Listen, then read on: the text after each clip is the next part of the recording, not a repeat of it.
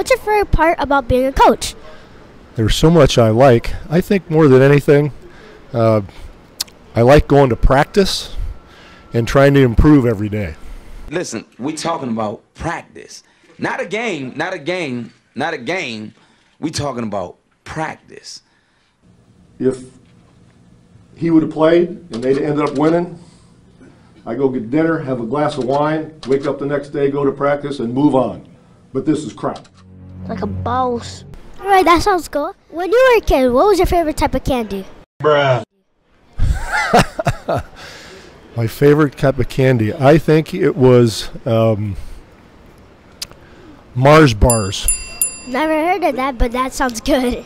Well, see, you're really young, and I'm really old. And they don't make them anymore, I don't think. Yeah, I don't think either. It was fun to be with you. Thank you.